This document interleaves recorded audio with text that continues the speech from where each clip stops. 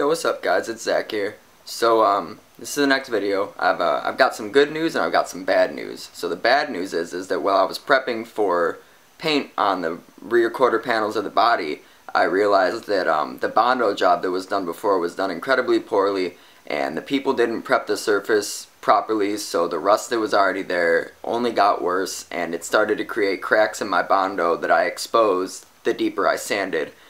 The good news is I already did all that, so it's done and over with. It wasn't fun at all. I dug most of this portion out right here. Anything you can see that's discolored pretty much all came out and got replaced. It wasn't the most fun ever, especially right here. You can't really see it, but I had to come around the back side of the tail light housing and fill all this in and reshape that, so that hasn't been very fun. So the only help that I've been receiving recommended that I use Bondo glass because it's a little bit more flexible and it's a stronger type of Bondo substance, so I did use that. But what I have noticed with it is that it likes to leave behind bigger potholes from the air bubbles and stuff like that, and it's a lot harder to sand than regular Bondo from what I'm hearing. If you're wondering what this is, that was just my trying to leave in a little bit of the body line so I know what to work off of, but I'm going to fill that in and then get a nice line there and then redo that. But yeah, so the Bondo glasses create a little bit extra work, but it's getting to the point where you can't even tell that it's done, so just a little bit more fine-tuning there, and it should be good to go. But I should have some footage for you guys of me working on a lot of the body work, filling it in, sanding, block sanding, DA sanding, all that fun stuff. So hopefully we get to the better stuff soon. I just figured I'd give you guys a little bit of an update so we can go from there. See you guys soon. Before I get into the bodywork videos, I got something to show you guys. I got something in the mail the other day, and I'm pretty excited about it because it's one less thing that I have to get for the build, so let me show you guys. Alright guys, so this is what I got in the mail. Pretty exciting if you ask me. So I got full set of dual projectors with both of the side markers and a grill. So if you know anybody that needs a triple projector, hit me up. It's the right hand side, because now I got these babies and I don't need it. I don't know if you guys can see, but it comes with a free spider. I named him Larry. Yeah, he's in there.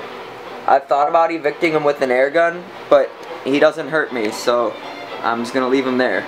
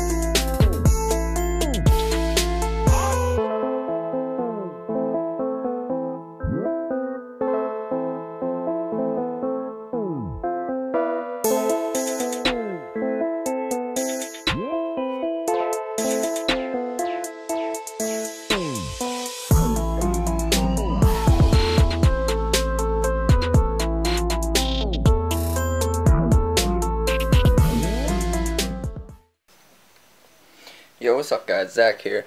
I just got done doing a majority of the DA sanding on the Bondo work on the rear quarter panels of the car.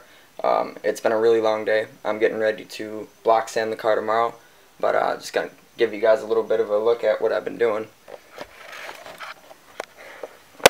So, most of this is all done. I filled in the antenna hole right here, and then worked mostly on this rear quarter panel. It was pretty much completely imploded.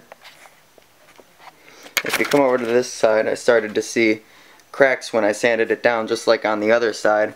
So I dug into that and then, you know, exposed more rust, so I had to get rid of that and fill it all in. The body line's still here. I didn't have to work on that at all. But on the other side, I have to completely redo the body line and do all that stuff. So not really looking forward to that, you know, but it is what it is what I signed up for when I decided to get a project car. But yeah, it's exciting. But see you guys soon.